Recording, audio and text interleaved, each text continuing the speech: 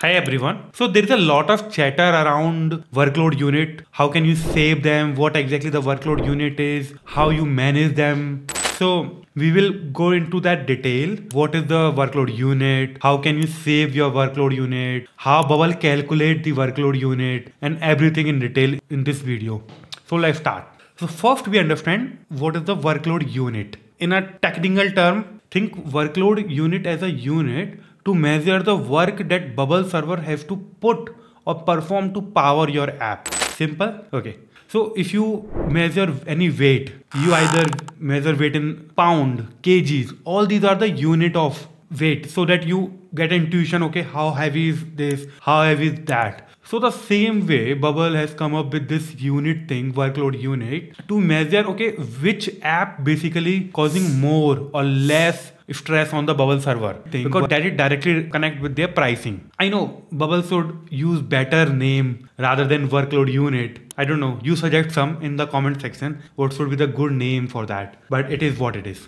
And before moving further, all these workload unit is connected to the Bubble server, not on the client side. Whatever you do the client side is free. It's completely free. Bubble charges only for whatever their server is consumed. So this is workload unit.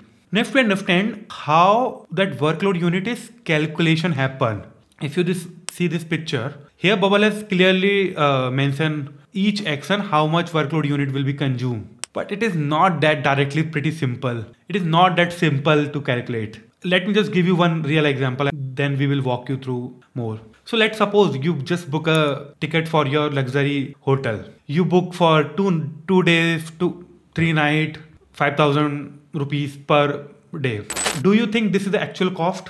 Right? No, because you will take some vehicle to go to the hotel. Either you will take a train, bus, flight, whatever it is. So that will cost you something. Then when you reach to the hotel, someone come to took your luggage and that they will put that luggage into your room. So you will give them some tip. Then you will feel hungry and then you will say, okay, let's eat it inside the room. Then you will call the reception and then they will charge you for that food.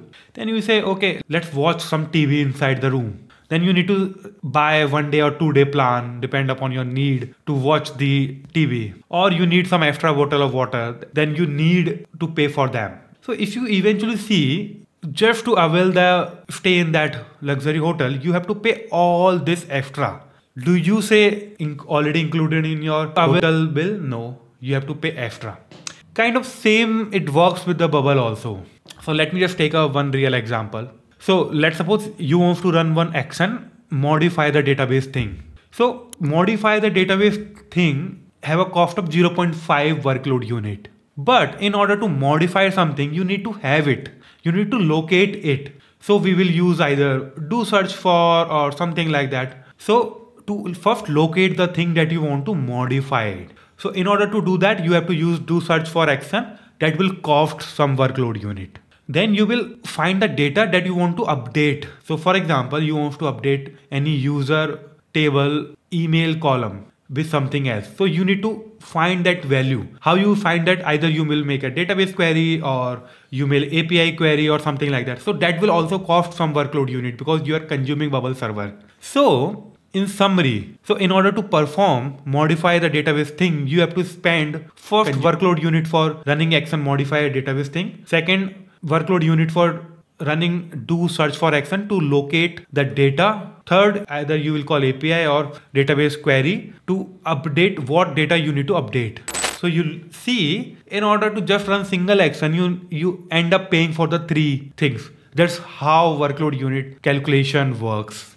Now we will go step by step over the different area of the Bubble, where how Bubble calculate and what is the parameter that affect the workload calculation. The first major thing is searches. Whenever you call any action like do search for, make changes into the things, the first is searches. So whenever you make an API call of do search for, so this searching divide into 2 parts. One part is searching that data. Second is sending that search data at a client side. That searching thing again divide into the 2 part. The first part is how heavy your data, how big your database, and second is how you actually calling that do search for search constraint.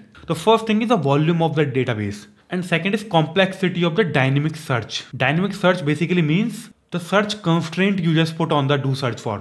The better your search constraint, you will less cost the workload unit. So in general, Bubble follow the process of elimination while doing your search. What is mean? It basically first remove what don't need to be searched. So for example, there is a 1 lakh record and you have set up your database constraint in such a way 80,000 are not related to that thing. So your first 80,000 of the rows will removed it. Bubble will search only from this 20,000 remaining 20,000. So the better your constraint is, that process of elimination works pretty well and that will end up saving a lot of workload unit. This is a part related to how Bubble searches. The second part, how like sending that search data to the client side. That basically involve the privacy rules. So if you don't know what is privacy rule is, in just a summary I will tell you. It basically demonstrate what data need to be leave from the Bubble server to the client side or whenever you make API call.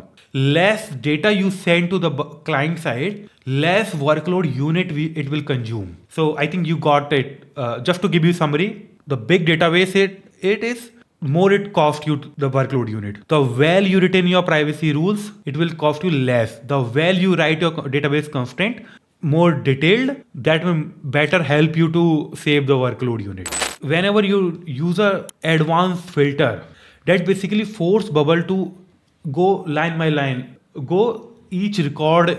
So that cost you a lot of workload units. So try to avoid the advanced filter.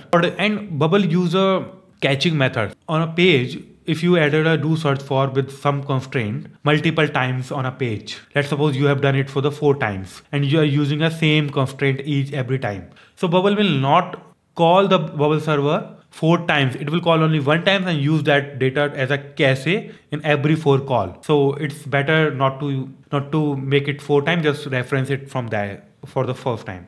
And if you are using a repeating group and using a pagination, Bubble will never fetch all the data, all the search data in a once. It will just fetch the 10-20 item depend upon your pagination setting. That will also save you a lot of workload unit. Okay, one more thing.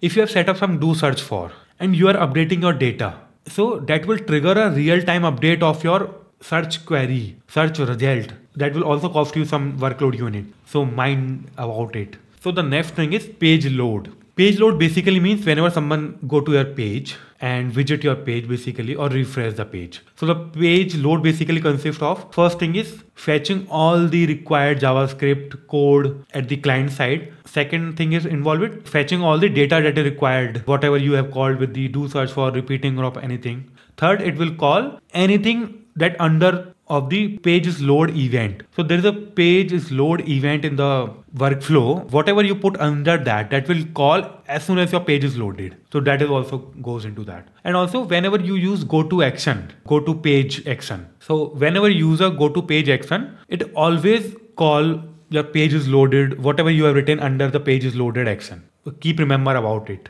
So if you want to save in your workload unit in your page load, keep remind whatever you are loading on a page is loaded event. If it is not necessary, don't do it. Otherwise it will cost you. Second is don't load or visible every item or that is not required on the page. This is the second thing. Third is use lightweighted groups or the data is not required. Don't fetch it in a one go. Fetch the data whenever it is required. So these are the 3 tips you can use to save your workload unit in the page load. Next thing is workload and action. All the action that run at a client side will not consume anything, any workload unit. Whatever the action that is related to server side, that will cost you the workload unit. That is one important thing. And also all the action, optimize the action that is frequently called rather than you're optimizing the action that is heavyweight but not called frequently. So I think it is not making any sense to basically optimize that. So optimize only those action that is frequently calling and that is causing a lot of workload unit. And that you can simply see in your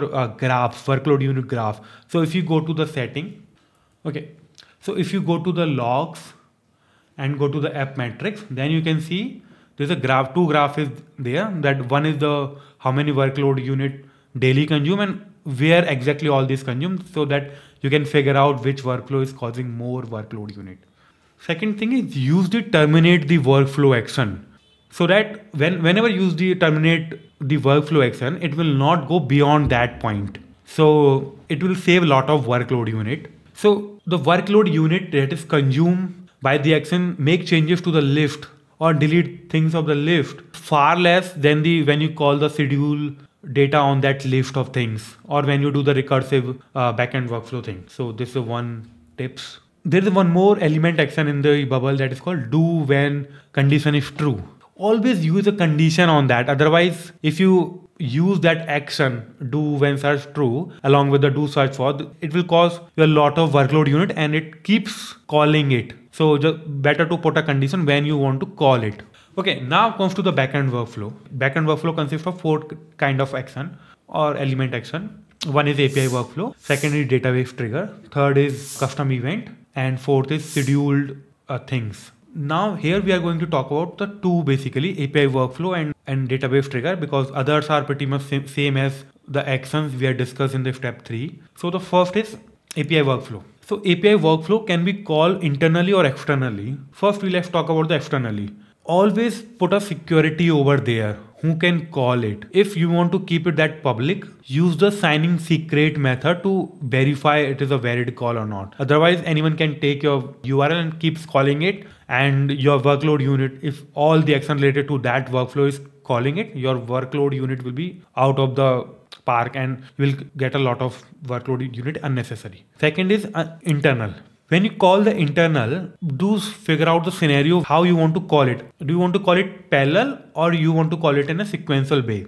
When you do the schedule list of the things, it is doing a parallel. So whatever the action you have written inside that action for 100 times, all 100 times run immediately. So does not matter you want it for the 20 or something like that, it will definitely call for the all 100. So that will cause a lot of workload unit. Second option is you have is recursively. So run it for the first time, then check, okay, do you want to run it next time? Yes or no. If you want yes, then schedule it again. So recursive event basically. So do take into consideration what you want to do actually. What is your use case with it?